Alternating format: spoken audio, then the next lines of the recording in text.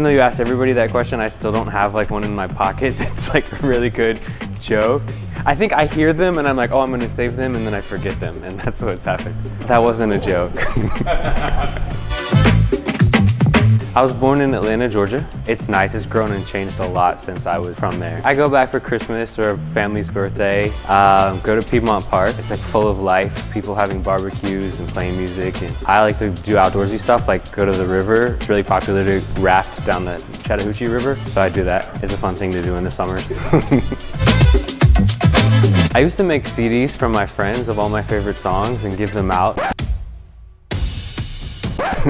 And whenever I would go to a club, I would gravitate towards the DJ and hang out right over their shoulder and watch them and ask them questions. So I always knew I wanted to learn how to do what they were doing. I love music like more than anything, and whatever my favorite song is what I'm going to play in my set. So I really like to show people new songs or to just experience like the song I love and watching other people enjoy it as well. Being at the party all the time is fun for me. Are we any good dancers in here? If you're a good dancer, I want to see you out on the dance floor right now. Show me your best moves. I'm a songwriter, a singer-songwriter.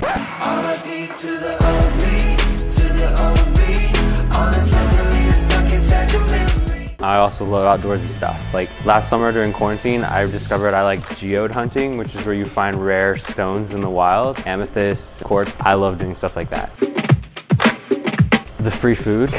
I try to taste the cake at every wedding I go to. But I also just love the experience of being at a wedding. Like it's a really beautiful experience. It's a lot of positivity. There's heartfelt moments when dads give toasts to their daughters and I'll hear them say something sweet. I'll be like, wow, that was really a nice experience. And they're at beautiful locations. So I've DJ'd this summer in Utah and in Colorado and in Kentucky and like all over. And I get to go to these really beautiful locations and enjoy just the setting of the wedding.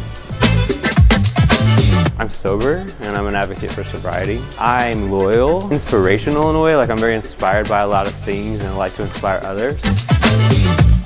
I mean, I was on MTV's The Real World when I was 21, and that sometimes, if they're the right age, they remember that and they think that's cool. Like I did it in 2006, so we're talking like, you can do the math, a while ago. But sometimes people still remember me from that show and they think that was a cool thing.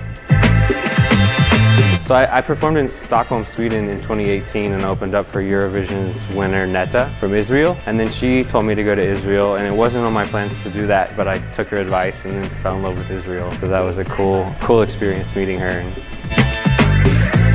Is that a real question? I don't know who did. All right, that's it. Thanks so much. Thank you.